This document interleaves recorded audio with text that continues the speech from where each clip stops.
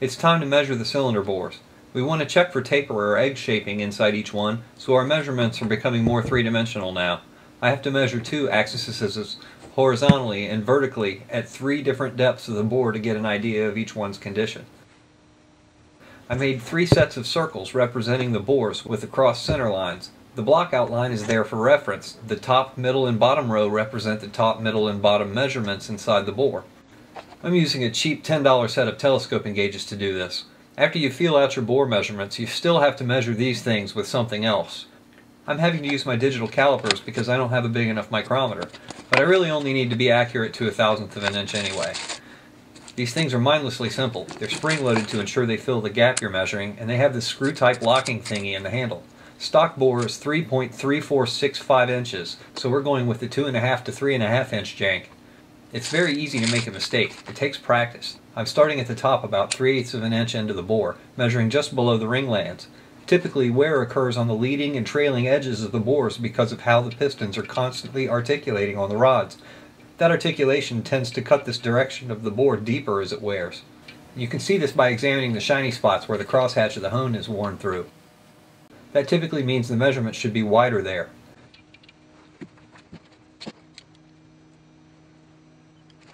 Next, you measure 90 degrees off the thrust angle for a reference to determine egg shaping at that depth.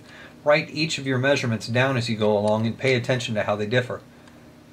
Now measure halfway through the stroke to test the wear from the piston skirt's thrust angles. Piston slap occurs during articulation on the wrist pin. The looser and sloppier the pistons are in the bore, the more this wears out of round. If the measurement differs from the top measurements, that's called taper because the cylinder walls aren't perfectly parallel with each other. If that gets out of hand, the rings won't seal well and your engine makes less compression and consumes more oil because the rings won't see. The deepest measurement of each bore should be about 1/2 inch up from the stroke. You can see where the bores have polished the cylinder walls smooth with the rings, so it's easy to find. You want the measurement to be just above where the compression ring lands. Fill out your measurements at each depth as you move along. Telescoping gauges are a perfectly acceptable way to do this. They're tedious but very inexpensive. Each measurement should be repeated several times to ensure you've got it right. That means essentially it's 72 measurements to come up with the 24 values on this chart. Unless you're very gifted, this process takes time. You don't need to see me measure all of these, but I'm stressing that point just to let you know what kind of time these edits are saving you. So here we are, close up at only 2x. It's easier to see how this works at this speed. Notice the handle slides around on the probes. Pay attention to that while you center the tool inside the bore. Gradually tighten the lock while feeling around with the probes. Pay attention to where I experience drag. It should be a little bit difficult to rock the gauge back and forth no matter where you are, off-centered from where you measured. If you can't rock it, it's too big. If you don't feel any drag, start over. You want it to feel like it's almost binding while you wiggle it around. Once you've got it just right, measure your result and try again to make sure you get the same thing again. If not, measure a third time and take the average of the 3. So here are the results. You can judge by these numbers how much taper or egg shaping is occurring inside the bores. There's a limit of only 4/10,000ths of an inch in variance in your crossed measurements or on the taper between the depths. Guess what? In that regard, these measurements show I have problems everywhere because some values are as far as 2/1000ths off on taper and 3/1000ths off on egg shaping if any of these measurements are right. I've already marked the variances between them in 10,000ths here. The values at 5/10,000ths variances probably aren't an issue, but the 10s and 20/10,000ths marks would be. So why would I put myself through all this? I mean, everybody knows I have a dial bore gauge, and I've converted this over with the digital indicator on the top so that we can more quickly go through these things without having to do a whole bunch of conversions off of a dial. After all, we only need to be accurate to 1/1000th of an inch, and this is accurate to 1/2,000th. I'm just going to insert this in here, and as we pull back towards us, you'll see that this number increases, and then it gives us a value. The highest value it reads is the value we want to go with. My fault. So I'm going to pull this forward. Looks like we got 6/1000ths of an inch. So that's 3.344. We have this zeroed at 3.350 right now. So if we subtract the reading we got off of this, which was 6/1000ths of an inch, from 3.350, we get 3.344. And all I have to do is just walk down the bores with this and measure at 3 different depths.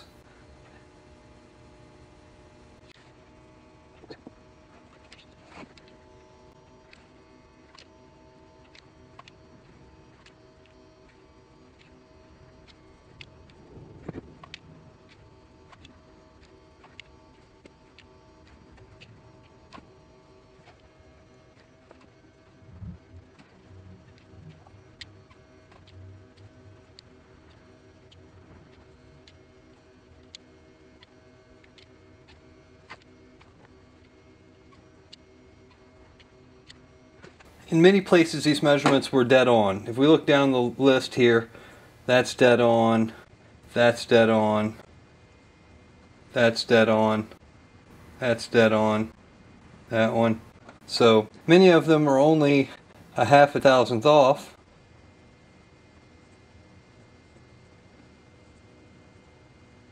And many of them are only a thousandth off. So this proves that telescoping gauges aren't accurate enough to determine egg shaping and taper. For instance, look at number 3's top measurement, reading 3 thousandths off between the cross measurements in purple. The blue number shows it's only a thousandth difference. Still egg shaped, but 2 thousandths doesn't cut it when you need to measure 4 10,000ths of an inch accuracy or less. So what this proves is telescoping gauges are good enough for determining whether or not a block has been overbored, but that's about it. To determine taper and egg shaping, you need to have a bore gauge. It's so much faster and requires so much less effort. When checking for taper, you want to pay attention to how the thrust angle measurements through each bore's depths interact with each other. Number 4 is perfectly parallel through its whole bore. Number 3 has a thousandth of an inch taper from the bottom to the top, so it's about twice the service limit specification. Number 2 seems to flare a half thousandth at the top, but I bet it's still within spec because we're measuring in half thousandths right now. Use the 10,000th dial gauge on your own time. I'm just showing you the concept here. Number 1 is also perfectly straight, so I have significant taper in only one bore. That means number 3's compression numbers were likely a little bit lower than the rest. Another thing you need to examine is each depth's crossed measurements against each other. The same 4 10,000th service limit applies to egg shaping as well. I don't know where the half thousandth kicks over on the 10,000th scale with this gauge, so each blue crossed measurement from a specific depth of a bore that's only a half thousandth off, I'm ignoring. If any of them are a thousandth or more, we have egg-shaped wear, which also affects the seating of the rings and your compression numbers. Number 4 is fine. Number 3 is problem up from the bottom up. Number 2's got some beef from the middle up, and number 1's a little eggy all over.